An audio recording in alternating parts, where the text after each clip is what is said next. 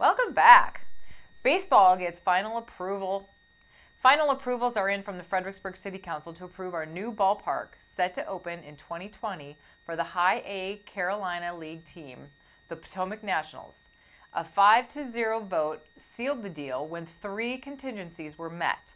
The contingencies were a ground lease and title commitment, a binding loan commitment letter, and approvals by 3 baseball agencies, the Carolina League, Minor League Baseball, and Major League Baseball. The club will relocate from Prince William County to our $35 million ballpark in the Fredericksburg Celebrate Virginia development. The club will issue bonds for the stadium project through the Fredericksburg Economic Development Authority. The Department of Economic Development and Tourism approved revenue bonds in a total amount not to exceed $39,850,000 and will receive an annual fee that starts at $35,000. That amount then declines as the loan is paid down. Construction will begin in a few months. In addition, the organization launched a Name the Team contest. Fans will eventually give the team a name that will be used when the club moves to Fredericksburg. This 2019 season will be the Potomac Nationals' last season at their current stadium, Northwest Federal Field at Fitzer Stadium in Woodbridge, where they opened in 1984 as the Prince William Pirates.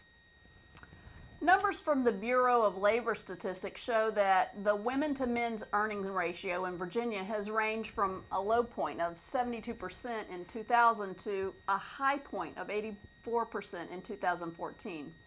How is the gender pay gap determined?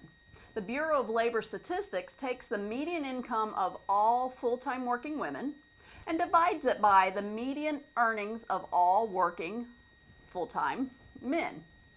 By this standard, it looks as though women in Virginia do not make as much as their male counterparts. In fact, they're falling below the national average at 81% of what men make. However, the Bureau of Labor Statistics leaves out some important information that skew the numbers. What the charts and graphs don't show is that the career choice, position, education, and hours paid per week affect median income of males and females. For instance, Georgetown University named the 5 best-paying college majors. Those are petroleum engineering, pharmaceutical science, math and computer science, aerospace engineering, and chemical engineering. 4 of those majors are male-dominated studies. Only one, pharmaceutical studies, is a female-dominated enrollment. Georgetown University compiled a study of the 5 worst-paying college majors. These are counseling and psychology, early childhood education, theology and religion, human services, and community organization. And also lastly, social work. 4 of the lowest paying professions are female dominated. Only one, theology and religion, is a male dominated field. It seems that men gravitate to the higher paying math, science, and technology fields, whereas women tend to choose lesser paying jobs in nurturing type occupations. When the Department of Labor and American Association of University Women account for and factor in the general choices men and women make pertaining to their careers, they show a wage gap that ranges between 4.8 to 7%, with the American Association of University Women weighing in at about 6.6% difference. But what about pay discrepancies within a specific career choice? There are also variables that are not considered. Men tend to seek higher specialty certifications, work longer overtime hours, are more willing to relocate, and dominate the higher paying dangerous jobs like working on oil rigs or refineries. Regardless of which calculations you base your argument, we all can agree that there's a discrepancy in gender pay. One potential fix is to close the greater overarching or even the narrower gap that takes into consideration individual choices. It's to provide transparency about wages.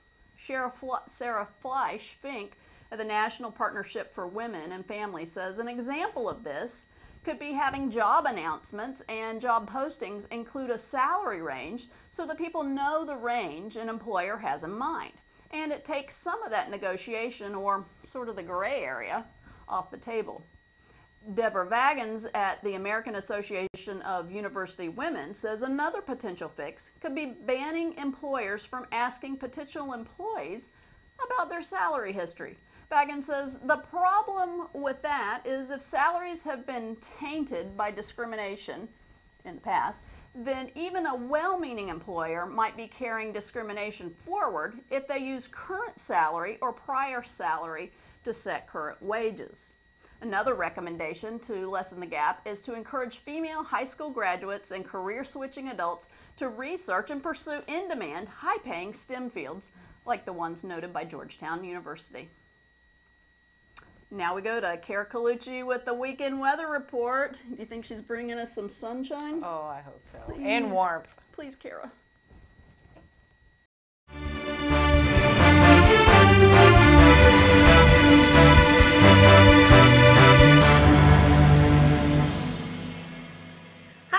I'm Kara Colucci with your CVTV weekend weather update. All right, Friday, it's going to be a pretty wet one. It's going to rain majority of the day. Those rain showers don't move out until later in the evening, probably right around 8 o'clock that night. However, we're only looking at highs in the mid-50s on Friday. Saturday, we're in for a beautiful day. Those showers move on out early in the morning, if any appear at all, and we are looking at highs right around 70 degrees, so it's that perfect temperature to go out, get some yard work done. Who knows? Whatever is on your plate to do outdoors, you should definitely do it on Saturday. On Sunday, it's going to be slightly cloudy, and we are looking at showers late in the evening. Highs around 72 degrees on Sunday, but guess what? On Monday, those rain showers do look like they're going to be coming back, but at least we got the weekend, right?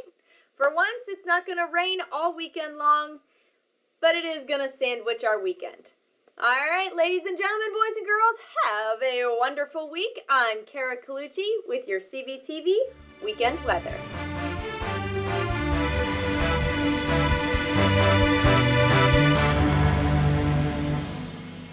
And we'll be right back.